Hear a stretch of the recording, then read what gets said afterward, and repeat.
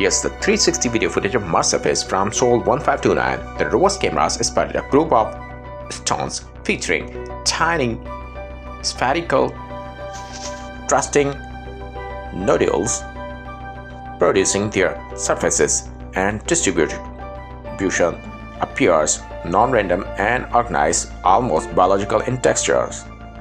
These noodles-like form when mineral-rich water is spilled into rock pores and later crystallize. Their chemical makeup could provide direct insight into ancient water chemistry if Mars once have supported conditions similar to Earth's early oceans or hydrothermal vents. Such noodles could contain microscopic traces of organic compounds trapped inside their mineral shells.